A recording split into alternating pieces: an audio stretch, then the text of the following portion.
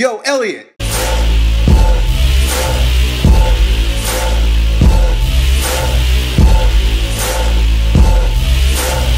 Okay, so as far back as I can remember, I've been getting questions from you guys either through personal messages or comments down below about stretch marks. And we got a question here from Home Alone with 2 asking about his stretch marks on his bicep. They want to get rid of their stretch marks. This is what you guys, some of you, are asking me, and obviously our friend here who is, help please, Elliot. I've got these bicep stretch marks. Look, to be completely honest, I am fully confused by why you guys give a shit about your stretch marks. In fact, I happen to think that stretch marks are badass. I started training when I was about 15 years old. Within weeks, I was getting stretch marks on my thighs, on my bicep, on my traps, and I asked my uncle what it was, and he told me it was stretch marks because your muscles are growing, and I said, this is the coolest shit ever.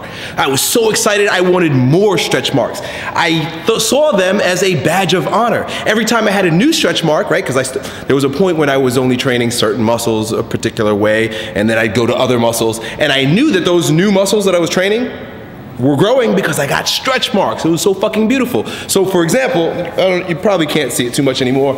Oh, and some of you guys are also wondering why I don't shave my chest.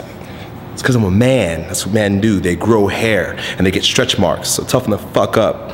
Yeah, I was getting stretch marks in my, you could barely see, yeah, look at that. You can still see it. Man, when I got that stretch mark, when I was about 16 years old, boy, I went and gave my uncle a high five, and I was just looking at that shit in the mirror every day. I might have some on this side too. Look at that. Those are old stretch marks from when I was a kid, and I still wear them like a badge of honor. I wish I could get more, but you know, my body's expanded to its greatest capacity already, and it's probably not gonna happen.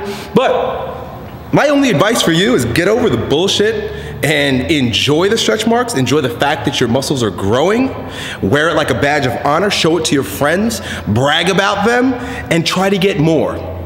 That's it, folks. Stretch your skin and grow your chest hair. Grow the fuck up and be a man. Peace. Yo, Elliot.